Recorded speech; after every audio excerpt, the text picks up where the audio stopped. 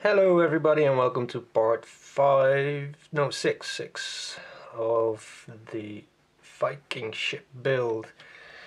This was supposed to be part 5, but I received a bunch of questions on the sail, so I pulled that one forward a bit so I could explain to the people that are also building the ship how I did the sail.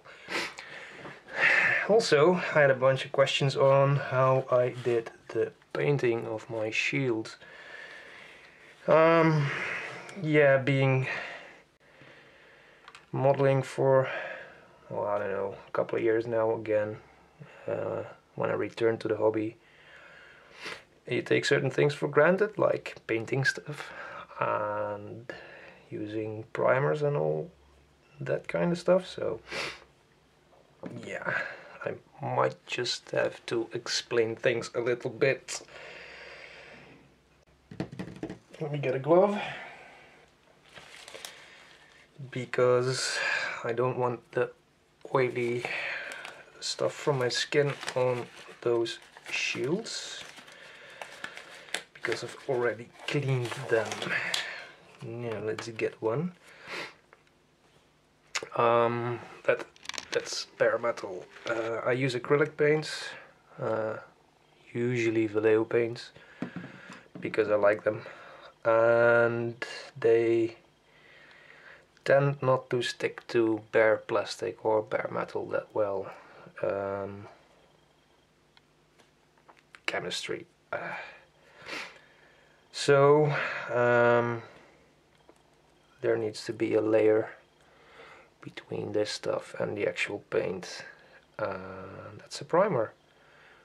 Before we start priming, you have to clean all the parts, because you've handled them. There might be a release agent on there from the mold, stuff like that.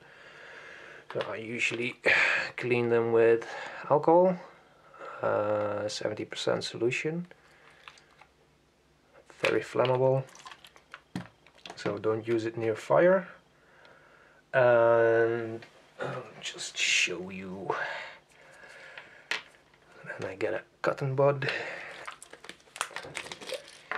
and a little bit of just a moist cotton bud, doesn't need to drip off there.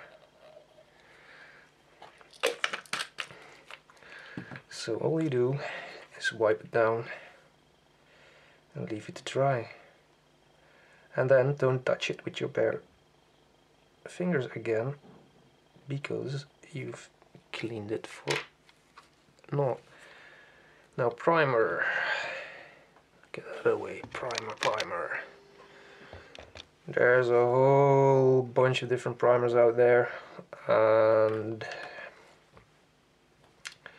if you're just painting only these shields, I would probably recommend just getting a rattle can, like this stuff.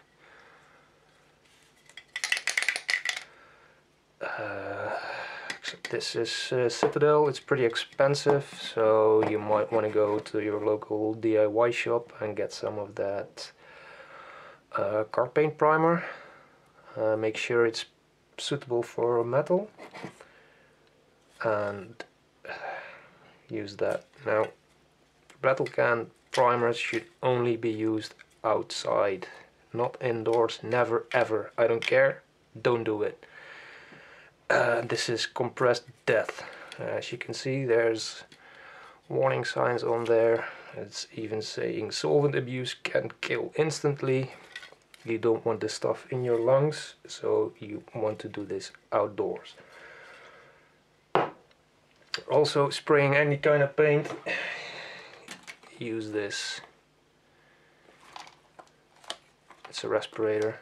It has filters on there that actually catch any vapor, so you won't die. That's probably what we're all after. Having fun, not dying. Yeah, you can spray them. You can also brush on some primer. I've been using Vallejo Surface Primer for the last 3 years, I think. Chuck this stuff in my airbrush and spray the primer on with my airbrush. Again, if you're just doing only these shields, don't go out and buy an expensive airbrush. You don't need it. You also don't need a big bottle like this. I know Vallejo does smaller bottles of surface primer, and this is way more than you'll ever use on those shields. And these are just dripper bottles, so you can just, after you shake them up really good, use a bit of scrap plastic and drip some on, and use a brush, which I am going to do in this video. I'm gonna brush paint because I realize not everybody has an expensive airbrush, and I can't film rattle can action outside because I don't have a mount for my camera and we have horrible weather, so I don't want to do that. Now this one has dried. You need to shake this stuff really good. I already did, but I can see there's still, no, it's actually just like, shake it. You might hear that rattling in there. I dropped in some agitator glass balls to help shaking it. Normally it's not in these bottles, but that's no problem. So, yeah, get my plastic, just put it there and zoom in so we can see what we're doing. So I got my shield, I got a brush, it's a Umbral brush from the hobby store, size 0, that's not really important.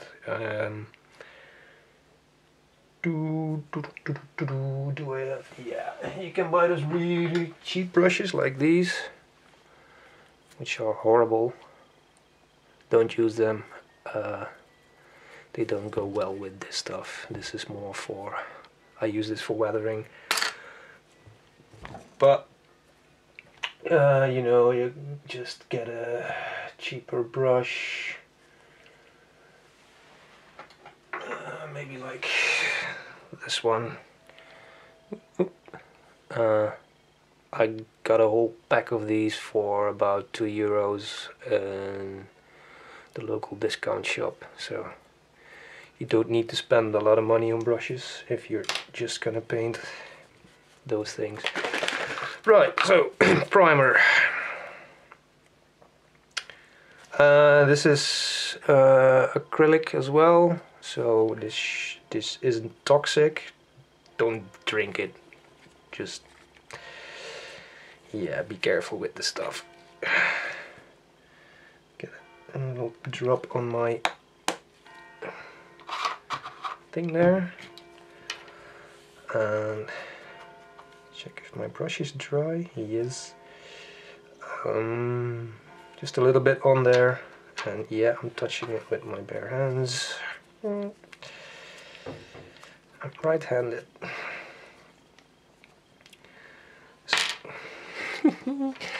So I'm gonna go with the grain that's in there, because I want the primer to be in there, and I'm using a dark primer because I want the it's called pre-shading, but it's not really pre-shading. The darker the base layer, the darker your actual paint will come out. So if you want a really bright color, you should probably go with a white or a light gray primer. I want this to be a little bit dark also. When we will be painting the wood color on there, don't grab it in the primer. And this will help create some of the shadow. So a very light color to start off with.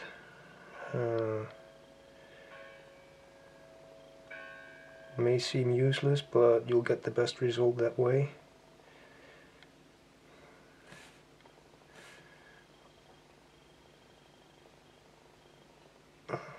like that.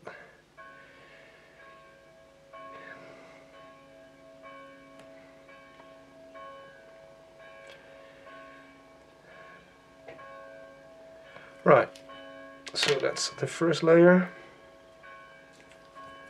You see all the brush marks. I'm not too fussed about that because they go in the direction of the grain of the wood, so we get some natural variation in the color. And when there's a second layer on there, most of the brush strokes will be gone. Alright, let's get that out of the way. I've already prepared another one. Smart of me, I did prepare something for a change. Yes. So, right, get a sip of tea.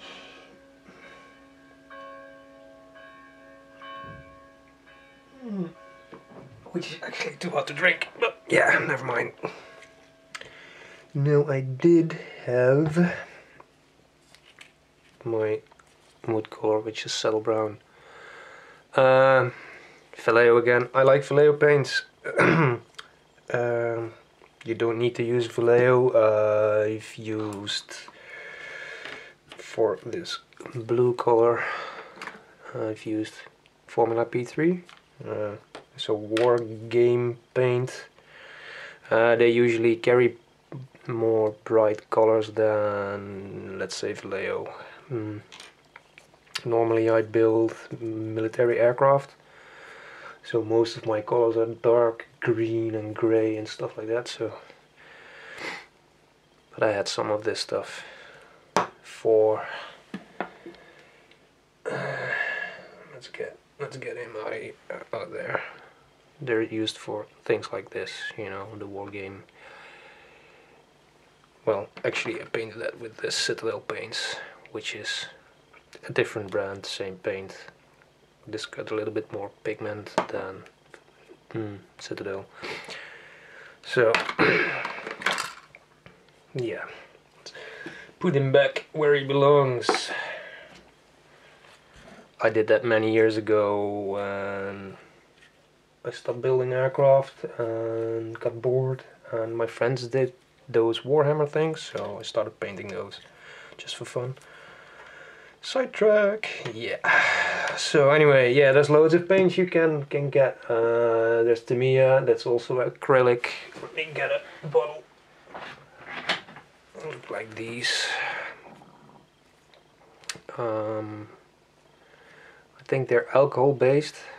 It says water soluble, but it's flammable, so I believe there's alcohol in there, and you need a special thinner to clean out your brush. There's all sorts of paints. If you can go with acrylic, you can use water to clean out your brush and to thin your paint. And with other paints like animals, you'll need turpentine and all sorts of stinky, smelly stuff to clean out your brushes. So I'm giving this a good shake. There. So I got saddle brown. I don't have any wood colors at the moment, so I just randomly picked a brown color. It's not very dark. It should be okay. So again, just a drop, and the drop goes a long way. In this case, I want my brush to be a little bit moist, not wet, not dripping wet, but just a little bit. Does it show? I don't know, probably not. So I can thin this paint just a little bit, so it will flow a little bit better. So again, light layers, very light layers. Just brush it on carefully. Again, I'm going with the grain, because if I get a brush mark, it might look as if it's the grain of the wood instead of a brush mark. So you can paint like that, but if you finish off like this, in this direction, you could just damn it.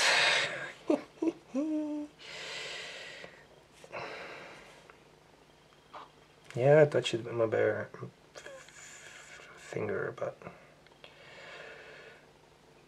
it should be okay.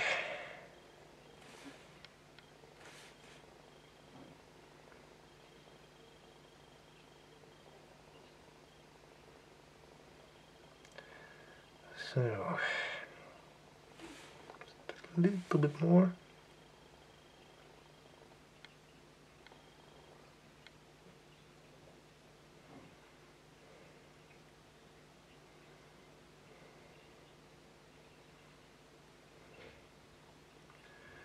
And like that. So that's the first layer. Trying to see. Yeah, that should do it. So I'll leave that to dry for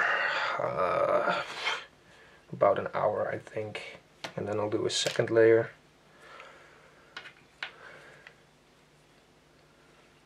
So this one has been drying.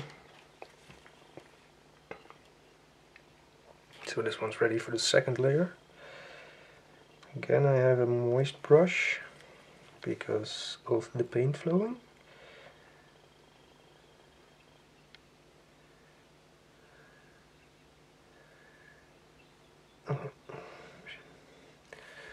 Most of the brush marks are gone now with the second layer, so it should be okay. Also, if you keep doing thin layers, you get to keep the actual wood pattern that came with the mold.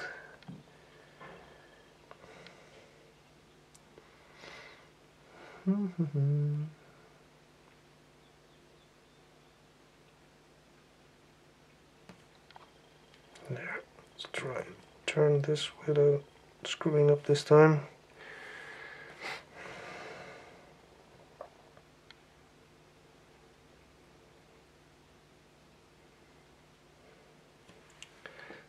A bit dry brush.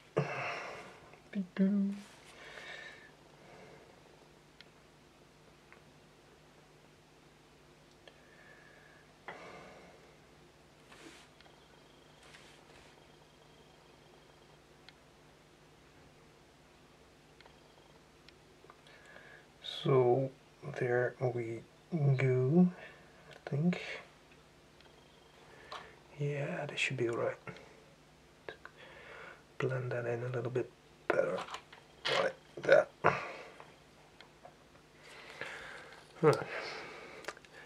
That's it.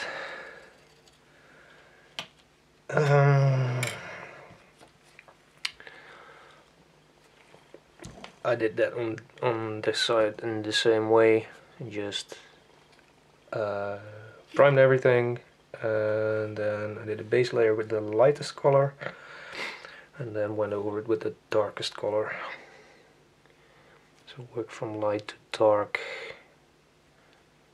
and well, this one I didn't mask off.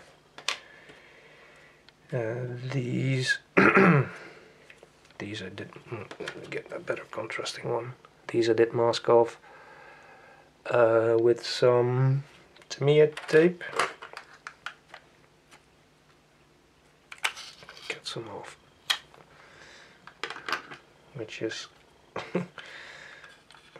full of fluff. So yeah, I'll tape it on my cutting mat first, and then, well, I used a bit bigger one for these, but yeah, cut out the shape you want to mask off, stick it on there, and then paint the rest. Before I masked it off, I did a gloss varnish on there to protect the paint, and left it to dry for 24 hours. This one, as you can see, it's still a bit shiny. Shiny. Just a light a bit. No? Okay. So I did a wash, model wash. This one I did a Starship filled gunk wash. Now there isn't a lot of difference between these two, but then I took one of the Pokeballs and it doesn't really show on camera. Maybe if I take an unpainted one next to it, right there.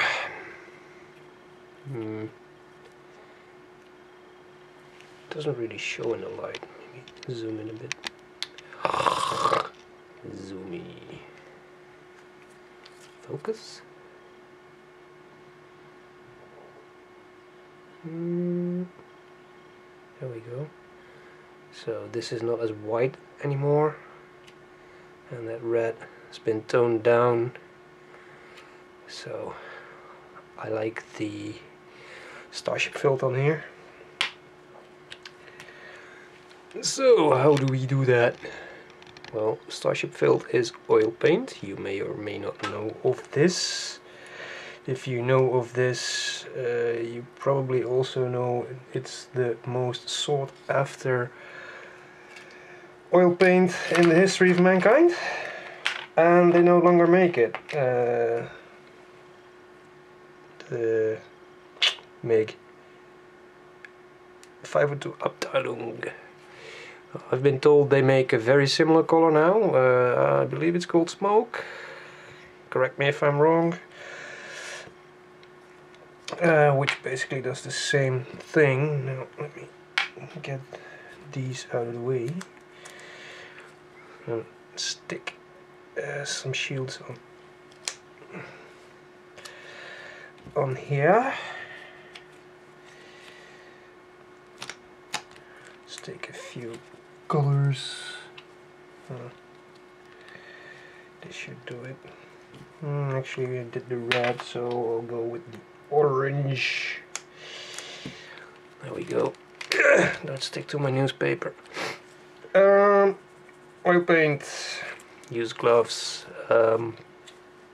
It takes a very long time to dry. You don't want it all over your fingers and eventually all over your house, your pet, I don't know. What else? So gunk washing is very simple. You take some oil paint straight from the tube and you just smear it in there, like that. Just go crazy, you know, get it in every little groove there. And now everybody who doesn't know gunk washing is going, oh no, it's ruined it. Well, no, because we're going to take this off again. So I'll just do all three of the shields.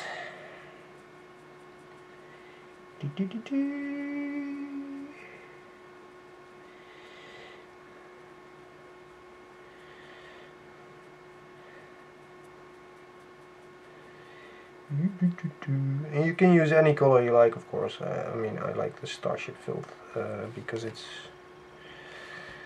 I don't know, a grayish brownish color. It's a filthy color. I want my shields to look filthy, like they've been outside for some time and been on the side of that ship for some time. You know, they've been dropped and been to battle, and so they probably wouldn't have washed the shields down after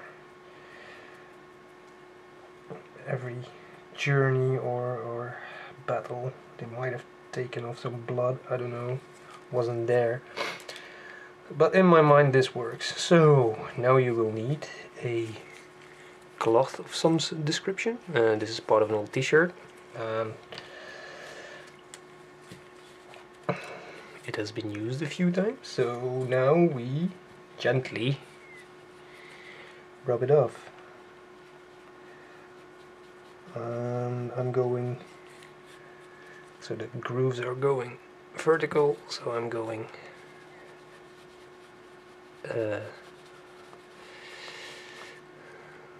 like that, so the paint will stay in the grooves.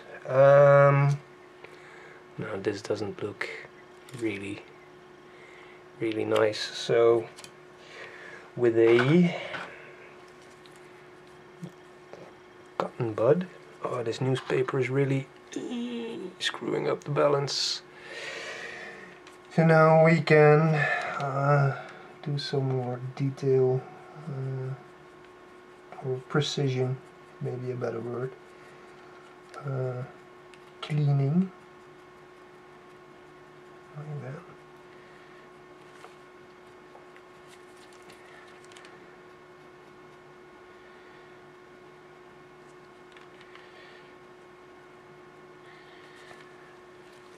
Get the edge a bit like that.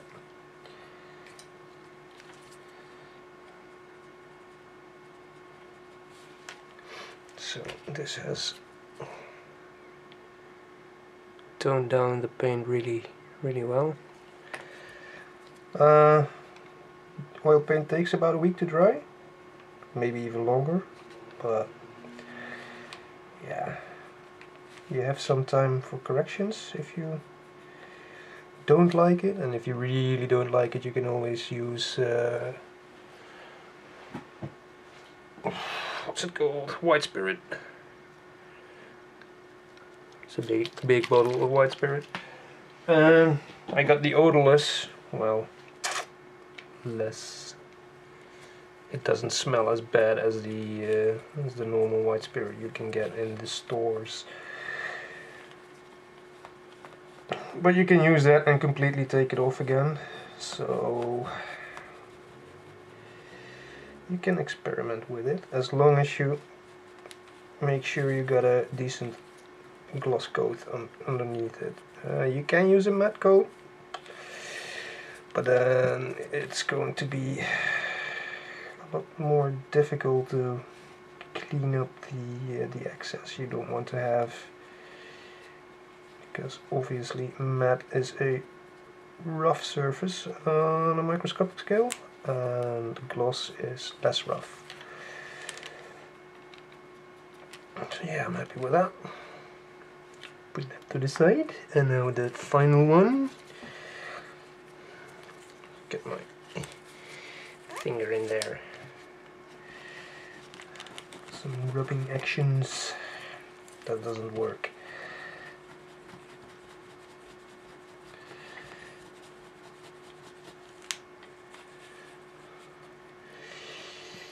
Cotton bud. There we go.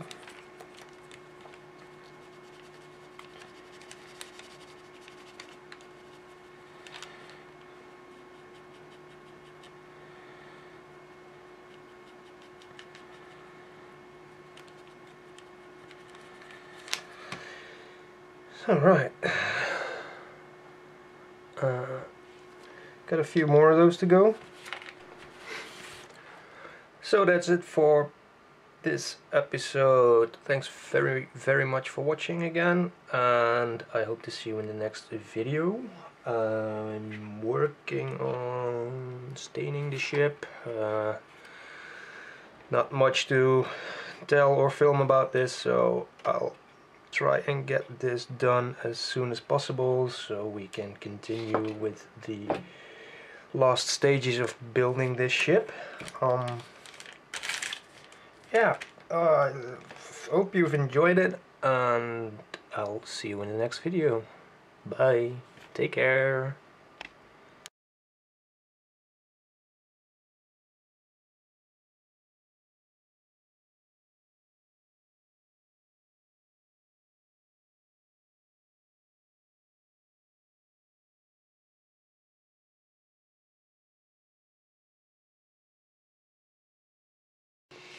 Starship build!